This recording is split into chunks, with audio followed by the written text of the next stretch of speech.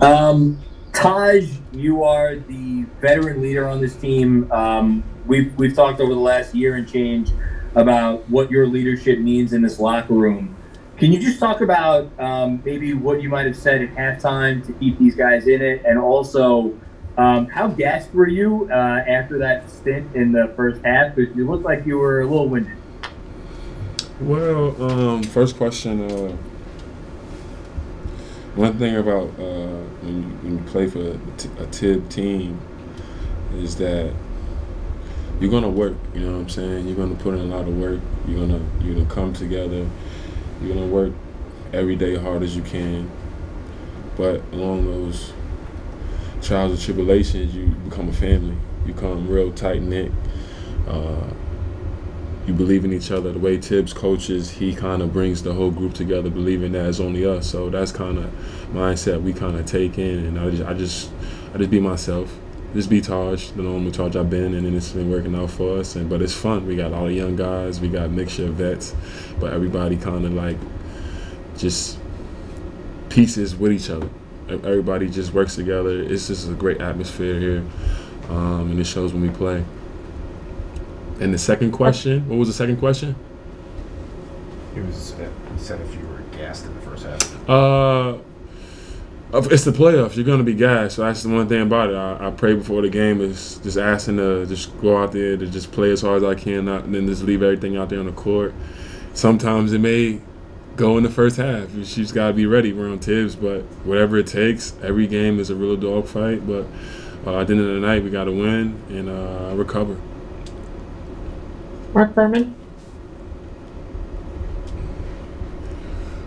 Yeah, Taj, to start the second half, I mean, what did you want to accomplish, and how great does it feel to look like you guys were in a lot of trouble? Well, it's a part of the game. It's a part of the game. Well, they're gonna make runs. It's a dogfight. It's about who can swing, the longest for all around. You know what I'm saying? They're gonna make runs. We're gonna make runs. We got to keep fighting. We just stayed poised, been in the same position all year long. Nobody believed in us. We just stayed with it, with the course. Like I said, we just believe in ourselves. Just got to keep moving forward. Every game is a curveball. Every game is going to be a new set or a new position. You got to just take over and understand how to play it. But luckily for us, we got 15 guys who are locked in and ready to come in and provide help whenever we need it. And you can tell by the way Obi and Alec, those guys just was ready for the moment. Even Noel, we got a strong 15. Orkanov. Todd, what did you guys try to do differently with Trey and defending him, and how successful do you think you were? Obviously, you got the win. Well, Trey is going to make him some tough shots, man. He's an all-world talent. He's a young fella with a whole bunch of talent. He's phenomenal. We're just trying to just contain him. But in the playoffs, every bucket is tough. He's making some tough shots. You know what I'm saying? We're just trying to match it, but at times we get some stops. But it's all about us. We just got to focus on us on the offensive end. But we got to watch some more film and see where we can correct our errors. But that's the bright spot about it after a tough game, especially when you win. The good side is we can watch some film and correct our flaws, but knowing that the next game, Game 3, is going to be even harder than Game 2. That's the thing about playoffs. Every team is always going to – the next team is going to come out fighting even harder, and you got to just match it up and be ready to fight. Steph Bondi. Hey, Taj, two questions. Tibbs changed up his third quarter rotation there by putting you and Derek in the game to start the second half. What were you guys able to do to kind of throw Atlanta off a little bit and cut into that deficit? And then the second question, you've been around Derek more than anybody. What do you make of this version of him? He even says that I'm not the same player I was, when I was the MVP. What do you make of this version of him? Yeah, you let him gas you up if you want. He's just being modest. He's been playing extremely well, but at the same time, he's been really taking real good care of his body. one thing about Derek I noticed is that when he's in a familiar situation, in a situation that he's comfortable in, and he understands his family, understand that it's a good environment, winning environment, he's going to flourish, whatever the situation.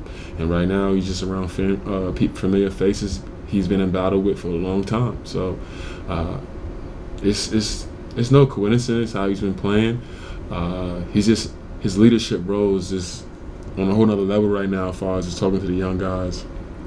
But in that third quarter, I was shocked. I didn't know what to expect, but Tibbs switched the lineup up. Just trying to just give some more energy, and it worked. And then right when Noel came in and the guys who switched out came in, it just kept the flow going. You know what I'm saying? We're a real family here. We really believe in the 15 guys. And nobody never pouts. Everybody understands that whatever it takes to win the game. We'll celebrate. We always celebrate together. We're a real team and a real family. That's a good one. Hey, Taj, I guess on that same note, the last time Derek had a really genuine playoff moment was that game against Cleveland when he hit the game winner, and you all guys were in Chicago and you were able to be there and take in that moment. What does it mean for you, like how proud are you to see everything that he's gone through before then and since then, and to be at this spot right now, just because you've seen the trials and you've seen the spots where maybe it didn't look like he was going to be at this level at this point in his career? To be honest with you, I always felt like he was going to be a consistently good basketball player. It's not even about the pop or the burst.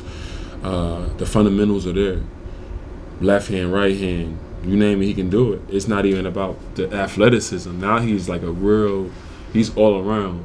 But it's not even the fact, I've been around Derek my whole career, so it's not really about, I'm proud of like how he came out of it, because I already knew he was going to come out of that. That's just the kind of person and how he's built. He's from Chicago. But it's just the growth of it, like how he's really locked in and he's really out there going full steam. There's not any kind of like, yo, take me out, anything. He's really going full steam. He's really into it. And it's just a testament to his heart and a testament to growing up tough in Chicago. What more can I say? Cassidy Hubbard. Tosh, speaking of those Chicago days, Tibbs earlier talked about how he's kind of relying on you and Derek because you have that playoff experience compared to some of the younger guys who, just need to get it. Mm-hmm. How much are the three of you? I don't even know if it's something that you guys are talking about, or is this an understood thing between you guys about leading this team and helping them get playoff experience, good playoff experience? Well, we don't really have to say much. We just look at each other. We've been in so many different battles. We just look at each other and just, just keep it flowing. You know what I'm saying? Don't get too high, don't get too low. But the fun part about it is the young guys, man. It's so fun, and even when they mess up or even when they do good, it's just so much energy, because the way that we have our young guys, they're just so in tune with the game. They appreciate just being out there, but they watch so much film and they are just ready to go. And I think this is a great atmosphere for them. I think the playoffs is just going to make them even better. And our young guys, the sky's the limit, and I'm excited for them. Last question, Rebecca Harlow. And Taj, just to kind of follow up on Cassidy's point there, I know that there were times in your career with Tibbs that you guys had talked about coming back to New York and doing this thing with the Knicks.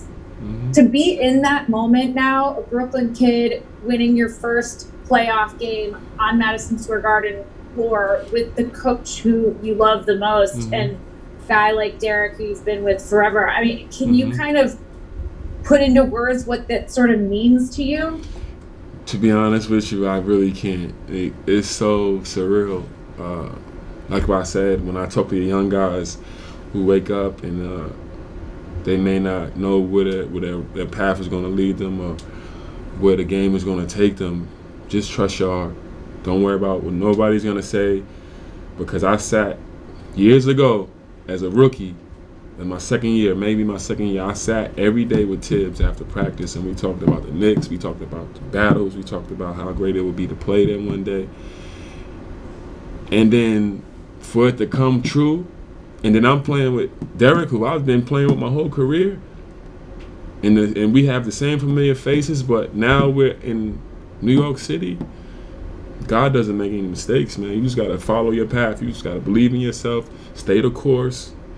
The course is always going to be rocky, but you just got to stay the course and believe in yourself and truly believe, man, because this is some magical stuff right now. I don't know how to explain it. It's just every day that I come in, it's just, I don't take anything for granted. But every day that I come in is just surreal. And you got to pinch yourself because you're playing in the Garden. It's one of the toughest places to play, but it's one of the beautifulest places to play when you're on the right, when you're right.